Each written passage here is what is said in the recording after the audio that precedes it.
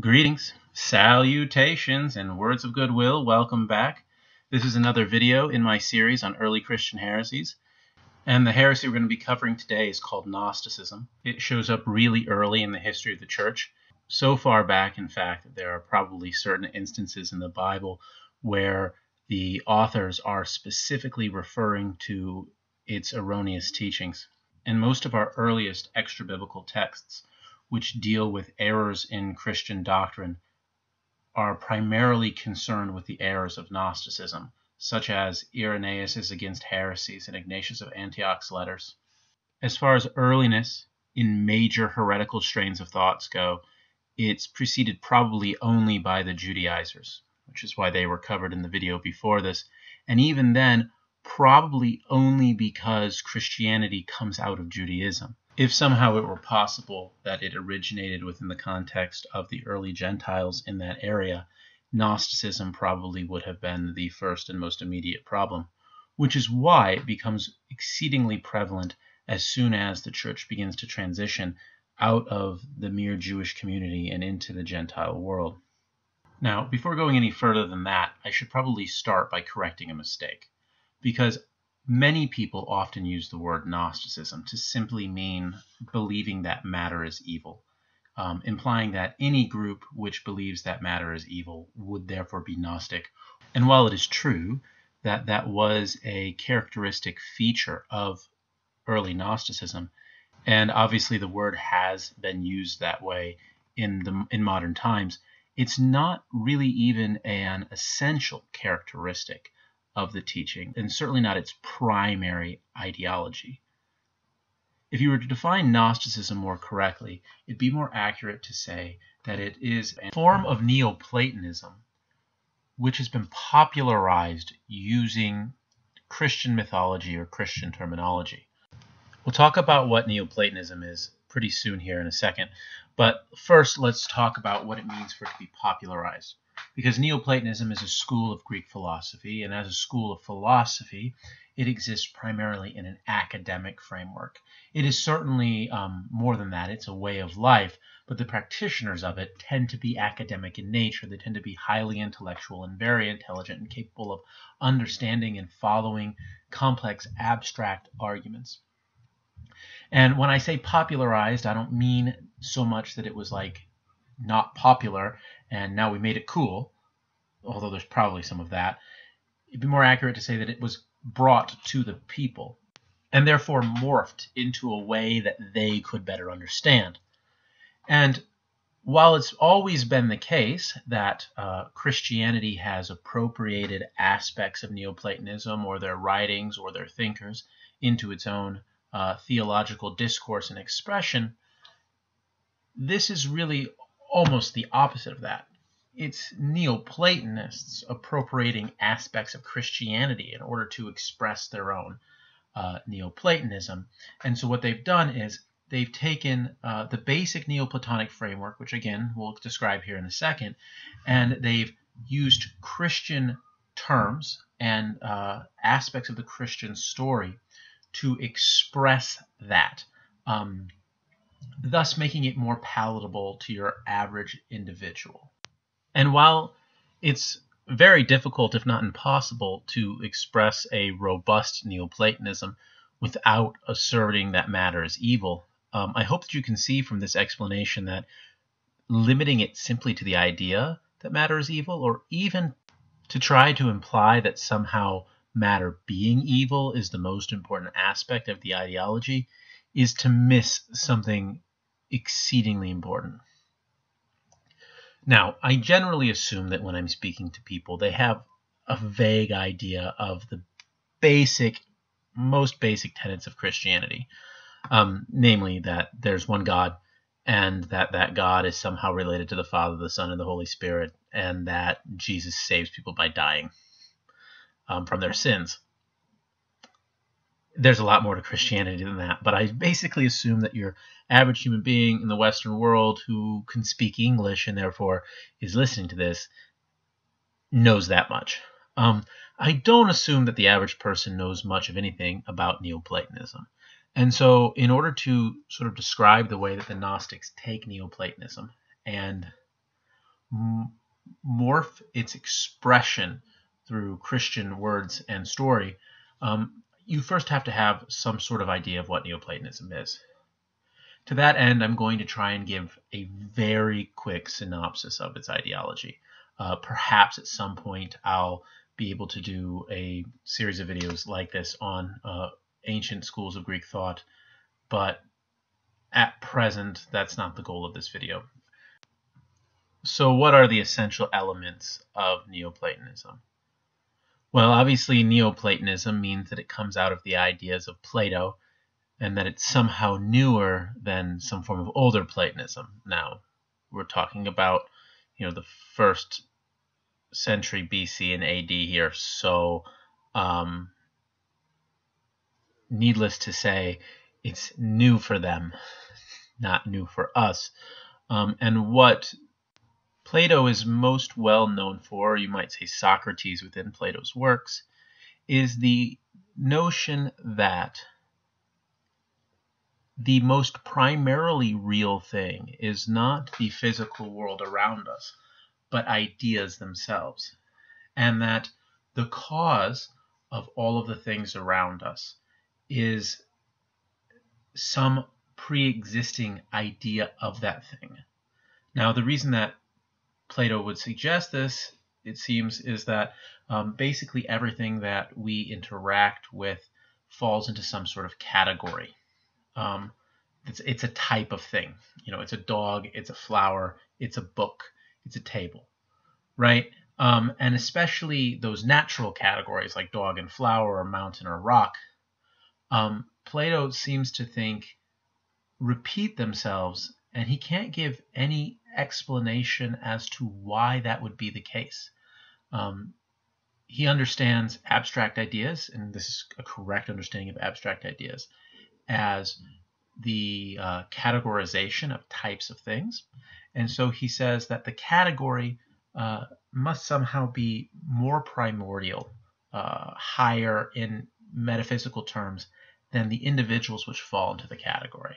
And conceptually, of course, that's the way that we usually characterize it, right?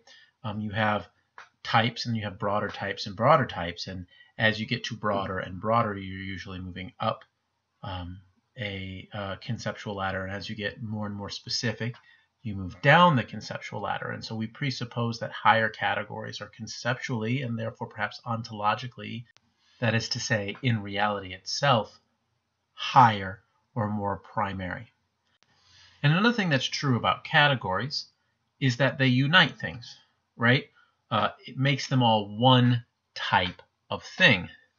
And so, although it's not as obvious in the writings of Plato himself, one key idea at the heart of everything that Plato is saying is the question of unity in relation to multiplicity. How some things become one and how they become many things. And so the category that Neoplatonists tend to understand as being most primary, most broad, is that of unity. That to be one is the most overarching category, because nothing exists unless it is one thing. Even an army, you might say, which is composed of hundreds or thousands of soldiers, is not an army unless it is one army. It might have a bunch of parts, but it is still one. And so they understand the world as coming into existence out of pure conceptual unity. And I emphasize that word conceptual because it literally is conceptual unity. The concept of unity is the most primordial and metaphysically important thing. Everything else comes into existence out of that concept of unity. And so if it's going to come out of unity, then it must go into something, and what it would go into would be the opposite of unity. And the opposite of unity is multiplicity. And so unity spreads out of itself, out into multiplicity. And the verb that is used for that spreading out is emanate. So unity emanates out into multiplicity. And the thing in English, which we most often use the word emanate to describe, is light. Light emanates. And so this idea that they have is that, in essence, the one, this is a metaphor, okay, but the one is kind of like a light bulb, and it's the source of all of existence, and it shines, right? And what does it shine out into? Well, it shines out, if it, in the metaphor, out into darkness. And if you go into a long room, right, without windows or very few windows, and you have a single light bulb in there, what you'll see is that there ends up being a gradation of light. The area right around the light bulb is very, very, very bright, and the area furthest away from the light bulb is very covered in shadow. And in between, you get gradually more bright or more dark, depending on which direction you're going. And so they understand all of existence, all of reality, to function essentially like this. At the conceptual, not the literal, right, but at the conceptual center of all of reality, or at its highest point, you might also say, is the concept of unity. And the concept of unity shines out into multiplicity, into manyness. And the further you get away from the concept of unity, the less unified the things you experience are. And the closer you get to it, the more unified they are. And since unity is the cause of everything and the most important thing, you could also say that it's probably the best. And so this unity, which the Neoplatonists call the one, right, is also called the good or the beautiful, because beautiful things are good and good things are best. And therefore, this is not merely a blank expression of the way reality works, but it's actually a value-driven expression of the way that reality works. And so the further you get away from the one, the less good things become. And so it's not merely unity emanating out into multiplicity, but it's also goodness emanating out into evil or bad. And it's also beauty emanating out into ugliness. So the most good and beautiful things are unified, and the most evil or ugly things are disintegrated, you might say, right? They lack an internal order. But you could also say that they are somehow multiple or diverse. And next we might say that in addition to being good and beautiful, we've already said that this conceptual unity is the cause of everything else that exists. And so it is associated with being itself. It is the simple act of being. And therefore, being is also going to emanate out. And what it's going to emanate out into is non-being or non-existence. And this is really fundamental because the way that the Neoplatonists understand multiplicity and evil and ugliness is that on some fundamental level, it's a form of not existing. It's not real. The really real, as we already said, is the conceptual. And the heart of the conceptual is this concept of unity. And so that's what really exists. And multiplicity is somehow an act of not being. Ugliness is somehow an act of not being beautiful, and multiplicity of not being one, and evil of not being good. Much in the same way that darkness, remember we said this was the analogy, that darkness is a form of not light. Light exists. Darkness does not exist, properly speaking. And what do I mean by that? Light is the movement of photons, right? It's caused by these sort of like half particle, half wave things that move through space. there aren't dark tones, right? There aren't the opposite of photons. Darkness is when the photons aren't there. Now, they don't have a concept of photons, but they accurately conceptualize light, that light exists, and darkness is when there isn't light. And likewise, what they're saying is that evil is when there isn't good, or ugliness is when there isn't beauty, or multiplicity is when there isn't unity. And that, in and of itself, is a pretty good expression of the Neoplatonic metaphysical framework in which the universe functions. And what you'll notice is we've yet to mention matter, or its state of being evil, which is why I say that concept is not really the heart of the issue. But still, that's what comes next. Again, we said that this unity is a conceptual unity. And what you should have noticed is that what's being created here is a series of dichotomies between unity and multiplicity, or being and non-being, or good and evil, or beauty and ugliness. And so there's one more dichotomy to really take seriously, and that is the dichotomy between conceptual and whatever the opposite of conceptual is. And the Neoplatonists say, and they're probably right, that the opposite of conceptual is material. That thought is, in essence, a spiritual reality, which is why psychologists, remember the Greek roots for psychology are psyche and logos, which means literally words about the soul, right? So psychology is an expression of how it is the soul works. And psychologists primarily concern themselves with diseases, you might say, in the use of the will and in the use of the mind being the aspect of us that thinks. And so thought is really a spiritual reality, and it's quite obvious that the opposite of spirit is matter. And so the opposite of conceptual is matter. And so the way they understand the world to work is that the conceptual elements of reality emanate, diffuse themselves into matter. And that is why you might say that Fido and Rover and Spot, 3 dogs obviously, are conceptually unified. They fall into one category, and yet they are different material beings.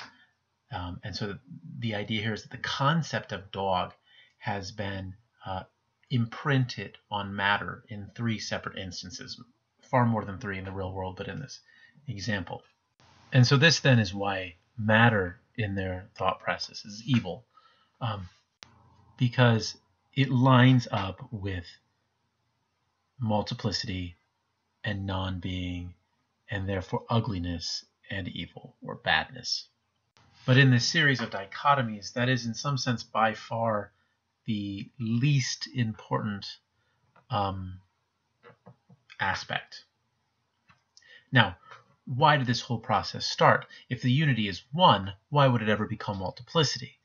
And the answer that the Neoplatonists give is that somehow there was an act of pride.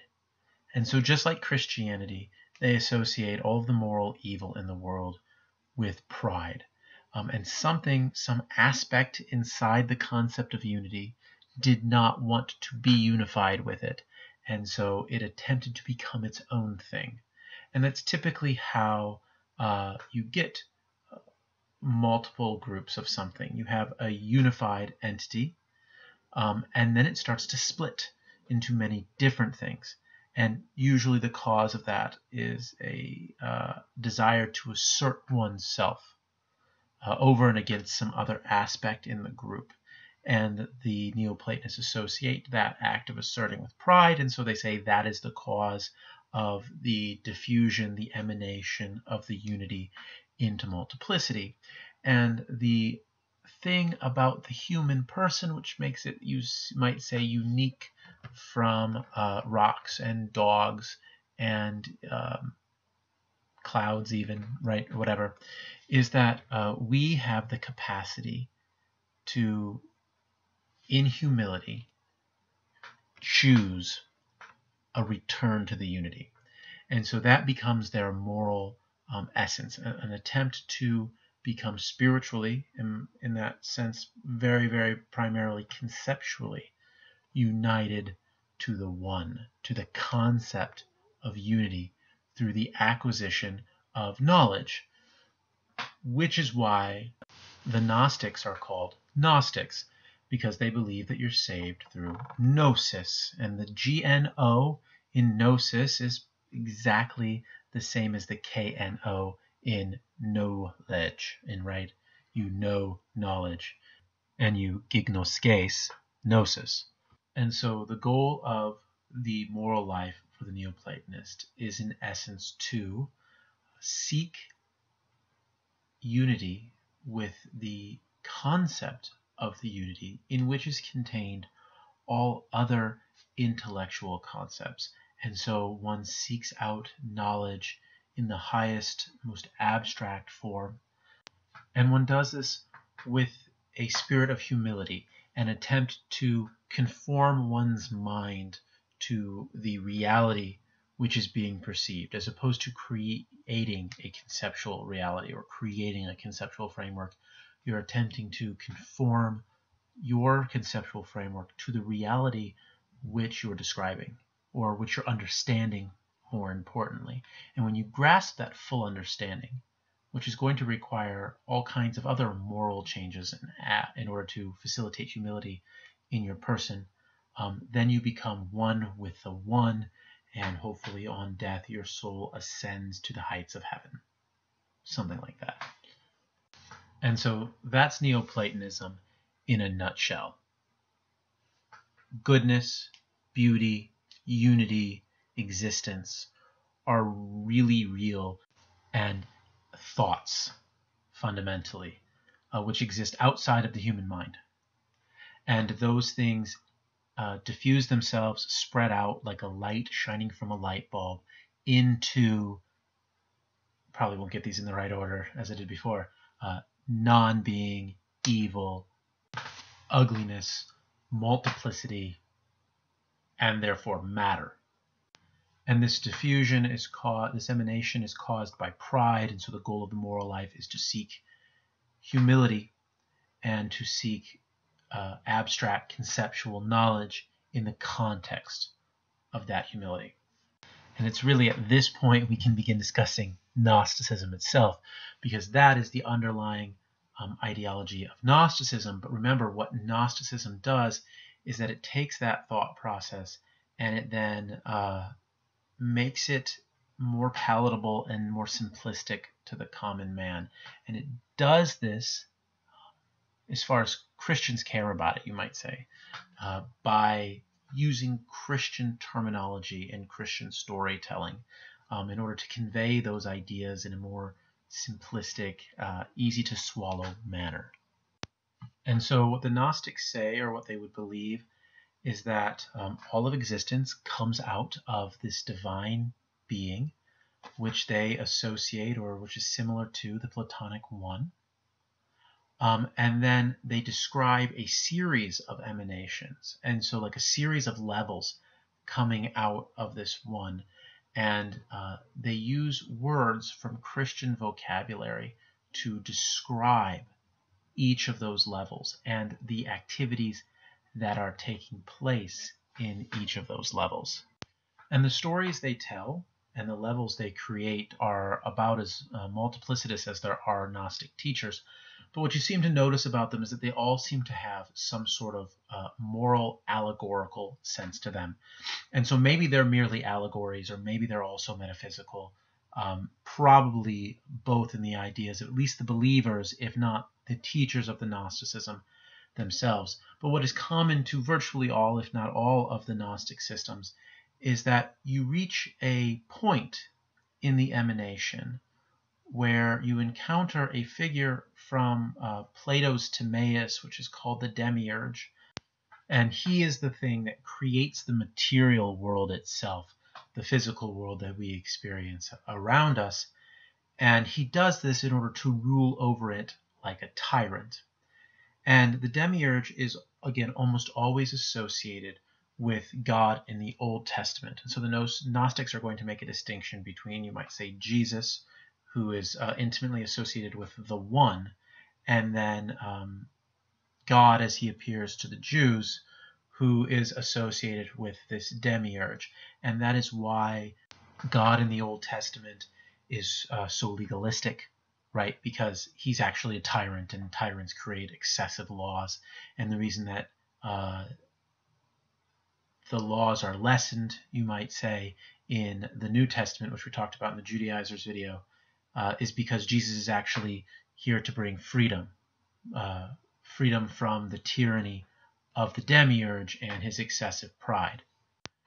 And then Jesus is this figure as a savior who comes from the One and in essence infiltrates the world of the demiurge by becoming this material being in what we would associate with the incarnation. And his goal is to train the elect, those who are able to escape this material world and return to the One, and thus escape the tyranny of the demiurge. And he does this, of course, by teaching secret knowledge, which is the gnosis of Gnosticism. Now, I should make a distinction and notice that the knowledge in Neoplatonism probably wouldn't be referred to as gnosis, but as episteme, which in Greek refers to sort of an abstract conceptual knowledge, often associated with absolute knowledge of something which you can't be mistaken about. Whereas gnosis refers to sort of everyday knowledge, like I know where my car keys are at.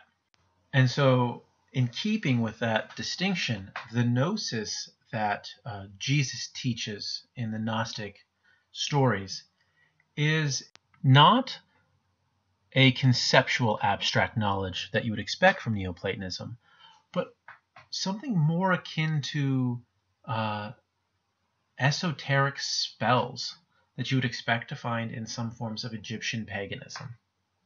And you sort of, when you die, you sort of travel through the underworld or the land of death, and you have to be able to say these spells to the individuals that you meet in order to pass through to the next level and ultimately reach paradise. Again, very similar to ancient Egyptian understandings of what happens after you die. And so again, this is a popularized form of it, not its pure form. That is to say, Gnosticism is a popularized form of Neoplatonism. However, I would suggest, based on my encounters with the stories of Gnostics which you receive from secondhand accounts, that probably what these spells are sort of mnemonic devices which actually have an ethic behind them. And so you learn the mnemonic device as an easier way of understanding the abstract concept. And then hopefully you put that abstract concept into practice in your life. But the average person probably didn't understand that's what was going on. And the people who were teaching them probably knew that about the people they were teaching, but were perhaps hoping that this would be a better way to make Neoplatonism stick. Or they were just charlatans, which is always a risk whenever someone is selling you something or trying to convince you of something. And so that's Gnosticism, right? It attempts to dumb down this deeply abstract and conceptual Greek philosophical school in terms that the average person could live out and understand. And it uses Christian mythology to do that, Christian terminology to do that. There's two other things about it I should add, however, before moving on. And the first is this. It might sound very innocuous, right? You might say, okay, whatever. So they're finding Neoplatonic ideas in the Christian stories and expressing the Christian stories for the sake of those Neoplatonic ideas. But because their goal here is not predominantly a Christian goal, but predominantly a Neoplatonic goal, they end up twisting the stories to such a significant degree and twisting the uses of the words to such a significant degree that oftentimes what remains is almost not noticeably Christian except in word choice. And if you're someone who believes that in actual Christianity, that you actually have to have a personal relationship with the person of Jesus Christ, and that he is one with the God of the Old Testament. And so to reject the God of the Old Testament is also who created the material universe, is also to reject him, and therefore the entire goal of salvation, you might say. It's a pretty big deal. And the early Christian leaders were very concerned about it because to the average layperson, it may not always be obvious whether or not you're dealing with a Gnostic or a actual believing Christian. Just like, I might add, in the contemporary era, it's not always obvious if you're dealing with a liberal Protestant, or in the Catholic world, a modernist, or someone who actually believes in the ontological statements of Christianity. And the second thing to note about Gnosticism before finishing is the way that they spread their thought process and their ideology. It was very common in this time period to have sort of itinerant teachers, itinerant tutors, who would show up in town and set up a school, and you could show up as an adult to learn from them, or you could show up, you could send your child there for tuition and an education. And these guys, this is typically how philosophers in this time period spread their ideas and made their money. And so, being more predominantly Neoplatonists than Christians, what the Gnostics did is they would show up in town and start a philosophical school, but they would claim that this philosophical school was also a catechetical school, right? Also a school for teaching the faith of Christianity. And then everyday Christians would show up, and this allowed the Gnostics to sort of circumvent the hierarchy so that they could teach their Christianity to people without having to be vetted by the priests or the bishops. And needless to say, the clergy have a problem with this, not merely because it's undermining their activities and their authority, but because they aren't Gnostics and they think that Gnosticism isn't true, and they're very worried about what their flocks are believing, which is why you have someone like Ignatius of Antioch saying in his letters that you should avoid services where the bishop isn't, and that where the bishop is, there is the Catholic Church, right? There is the unified, universal Church of Christ. Because if the bishop is there, then whoever is teaching is presumably teaching something which is based first and foremost in Christianity, and not first and foremost in Neoplatonism. So that's Gnosticism, and I hope that was somehow helpful to people's understanding. I know that Gnosticism in itself can be pretty convoluted and confusing, so if anybody has any questions, you're welcome to leave them in the comments. I will try and either answer them there or maybe create another video to answer the questions. And maybe in the future, although it'll be a long way off, I might break down a section of Irenaeus' Against Heresies where he describes one of these Gnostic myths to sort of show how it is that it serves the function I was discussing. There will be more videos on early Christian heresies, and I hope you watch those. And as always, like, comment, subscribe. And until next time, God bless, and have a great day.